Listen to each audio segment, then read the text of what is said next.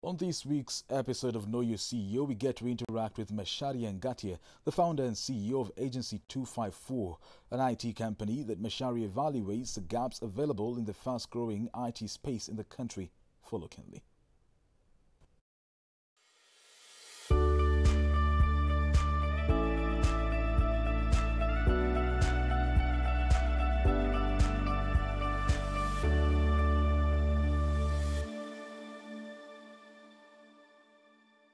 Ever want to know how a CEO sees his world? And here's how. Apart from running an organization and strategizing, the key role is to ensure there is money in the bank. Our CEO this week is Macharia Ngatia, the founder and CEO of Agency254. Macharia, thank you for creating time. What kind of business are you leading at Agency254?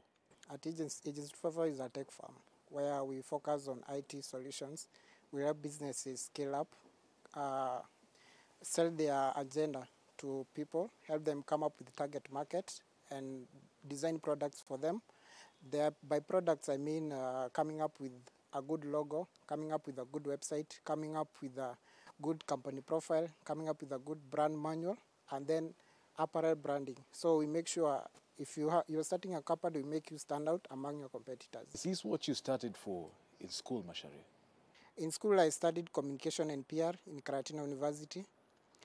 But then immediately after completing the campus studies, while waiting for graduation, I was lucky enough to attend Moringa School, where now I attended a boot camp, whereby I was able to study programming. So in Moringa School, the boot camp, you could do coding from morning to, from 8 a.m. in the morning to 6 p.m. in the evening. So within a very short period of 6 months, I was able to capture all the programming skills that it's much needed in this field of IT. One computer, Macharia, to a bright future. How does that bright future look like for you right now? We have a team that we work with, because the big luck comes with I was able to where I started from, where I was able to interact with events. So I managed to with a good action of developer, market of people who have been in the business before. So far doing good because we've been able to secure bigger clients. We are hoping to be able to grow even bigger from. Who are some of your clients, Macharia? I've worked with a lot of people like Carrefour. I've worked with Nadia family. I've worked with law firm in Kenya, law firm.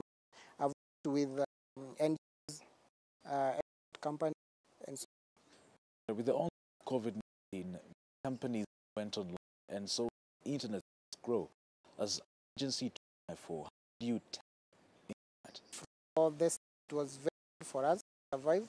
But then after investing, we now to people will be looking for a service because they want to go their business online, because they know people are on WhatsApp, book, and so forth.